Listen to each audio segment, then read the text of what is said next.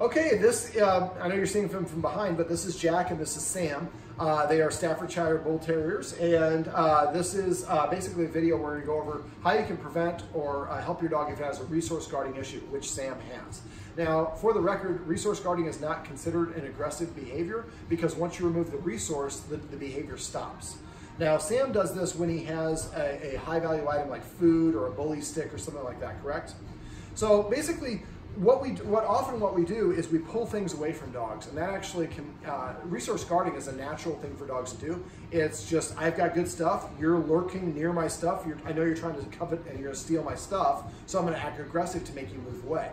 Now, if you have a dog who's a real resource guarder, anybody tries to take anything away from the dog, they will bite you, and they'll bite you not in a gentle way.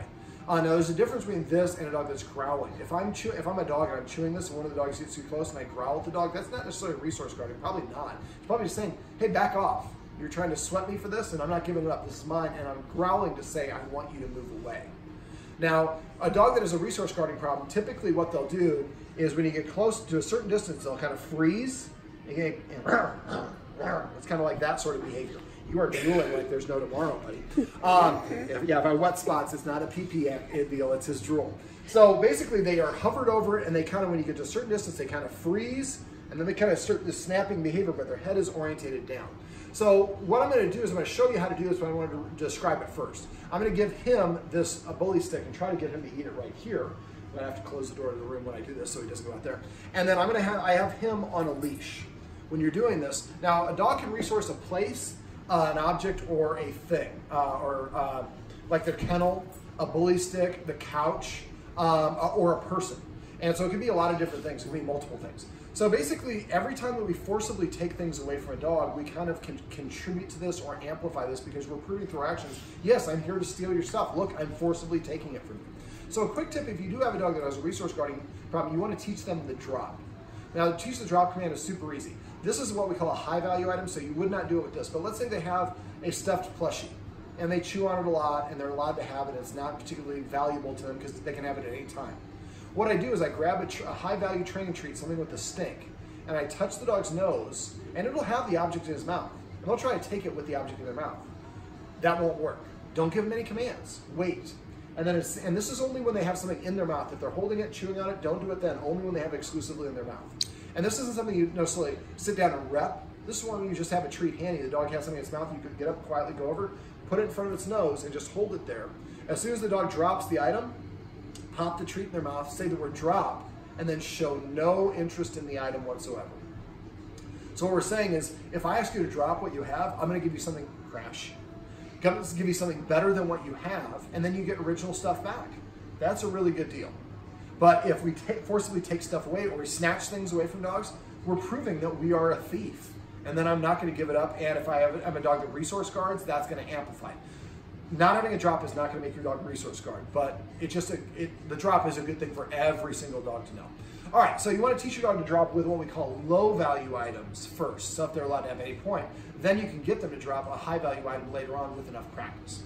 Now for this, what I'm going to do when we're doing resource guarding is we want to use the same sort of approach, is teach the dog that when we approach, we are not going to steal your stuff, and as a matter of fact, we're going to make your situation better.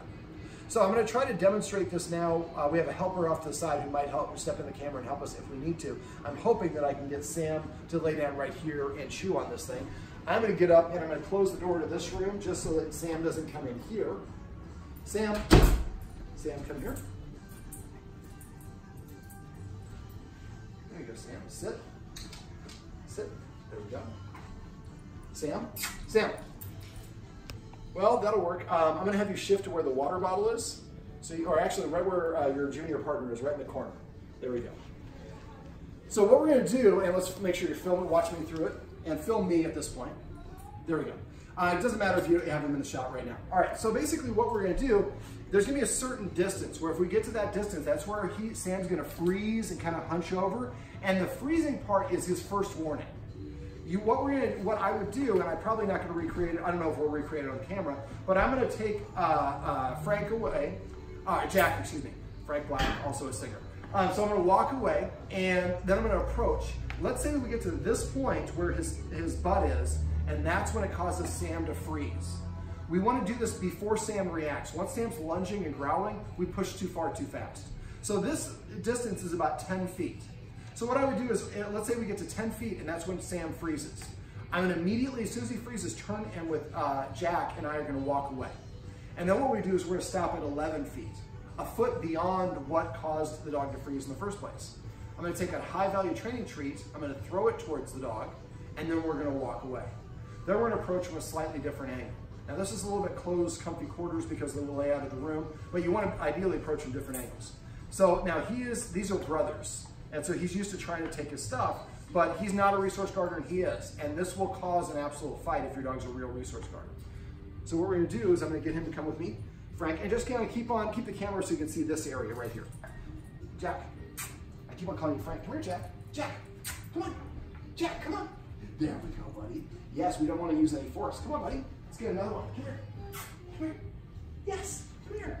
It's like, but you're taking me away from the bully stick. One more time, Jack. Come here, buddy. Jack, come here, buddy. There you go. All right, so I'm going to approach. Before I approach, I have a treat in my hand. And I have a short leash, so we get to 10 feet. I throw a treat at him, and we turn and we walk away. Now I'm going to pull Jack a little bit, which I normally wouldn't want to do, but Jack really wants that treat. Now, and if your dog is a resource guarder and you have to pull the other dog away, pull the other dog away. We want to be force free, but that can create a problem. So now I'm going to approach from a slightly different angle. There you go. Good job, Jack. So now we're going to approach a slightly different angle. We stop, throw a treat, and see how he didn't lick the treat? Now we're going to walk away. Come here, Jack. Come on, buddy. Jack. There you go. I'm luring Jack away with treats because he doesn't want to move away from his bully stick. All right, well, he's not cooperating and he's not really resource guarding, so I'm just gonna sit in here, which is fine. I don't have to actually recreate it in order for this to happen. What we're gonna do is make sure that he's happy so he gets a bully stick too. So basically what we're gonna do is teach and show him through our actions that when people or dogs approach you, they're not here to take your stuff, they're here to make your situation better. And so after a while, you'll approach and the dog will just drop the object automatically. I'll give you another one. Now don't reach in if you have a dog that is a resource guarder like that. He's not stiff, he hasn't growled, he hasn't given any warning, so he's not in a resource guarding mode right now because I've given him a ton of treats and several bully sticks. But it's when your dog is in that mood. Now it'll bite anyone. Now I'm doing this with a dog on a leash. I do this with dogs that are a resource guard just for people. Then I would walk just with people first. Now first, let's say I'm at 11 feet, or at 10 feet is where he freezes. So I stop at 11 feet, and I do that like 5 or however many times I need to do it until the dog seems to be pretty relaxed at 11 feet. Then next time I might push it to 10 feet. Throw the treat and I walk away. So you're throwing the treat and immediately walking away. So it's clear that we're not trying to take their stuff. And at first it's 11 feet, then 10 feet, then 9 feet. And this is not all one practice setting. This might be over the course of 6 or 10 or 12 or however many settings. It's important to go at the dog's pace, not at our pace. We want to move faster than they do. It's going to backfire. As soon as he's reacting, you push too far and he's not going to learn anything. So keep a chart for how close you are. And if it's with people and with dogs, I would do it with the people independently first until you can get to the point where you're right here and he is comfortable with you being that there because you're proving through your actions that you're not trying to take stuff. Matter of fact, you're trying to make the situation better. See if I can get him a drop. Drop. That's with a high value item, that's harder. And again, don't do this if your dog once it gets stiff and it's in that resource guarding, do not reach for it. You will absolutely cause a bite and it will be your fault because you've watched the video and you know better. It's not the dog's fault. The dog, it's a response. It's natural for dogs to guard in the wild. We don't need them to do it because we provide everything for them, but some dogs still just get confused. So the idea is you want to approach from different angles, but you're always stopping at that same 10-foot distance. Now right here, he's kind of back to the wall, but if you could do it in the middle of the room, that way you can approach from all these different angles. Now some dogs can be more sensitive being approached from the front versus the side versus the back. Front is confrontational, sideways more approachable, back you're defenseless. So a lot of dogs won't like you walking up behind them, and they definitely won't like you walking up towards them. But the idea is we keep on repping it from all these different angles, and then we gradually collapse that distance, and we could be right here. And you want to get to the point where you could, again, offer the dog a treat like this. And so he's more interested in bully stick, he's not dropping it. That would mean that we need to practice the drop a little bit more, and dropping a high value item is harder. But the object is not to be able to come and grab his stuff, just to get comfortable where you can come and sit down right next to him, and he's chewing his stuff, and he has no fear that we're going to do it.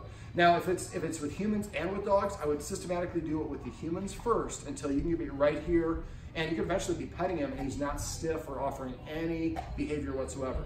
Then I would do it with the dog on a leash, so that you prevent him from, and for him, make sure you have a right-sized collar, because he stretch these out a little bit, they can slide out of it. And if he lunges, that'll start a fight, and that's the last thing we want to have happen. So for the dog, it's the same approach, same strategy. We're going to approach from different angles at 10 feet. And if you might have gotten to 10 feet before the dog gets stiff, he might get stiff at 14 feet for my dog. Or it might be 5 feet. It doesn't matter, just keep on approaching quietly until the dog reacts. Now, they're not always going to be a resource guardian. Right now, he's not.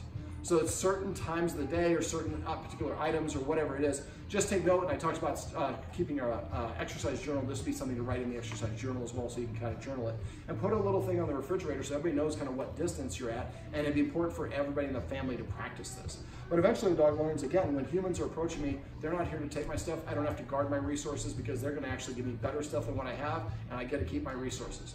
Now, one last little tip on the drop. If you do, let's say you have to take away some underwear or a shoe or something the dog's not allowed to have, then you want to have a bully stick or a marrow bone or something of equal greater value. So you get them to drop it, they drop it, you pop the treat in their mouth, you pick up the item, and then you give them the equal or greater trade value. Okay. Otherwise, they look at, they give the short end of the stick, and then they're not going to want to do that in the future. All right, well, this is Sam, this is Jack Black, and these are some tips and tricks you can use if you have a dog that likes to resource guard.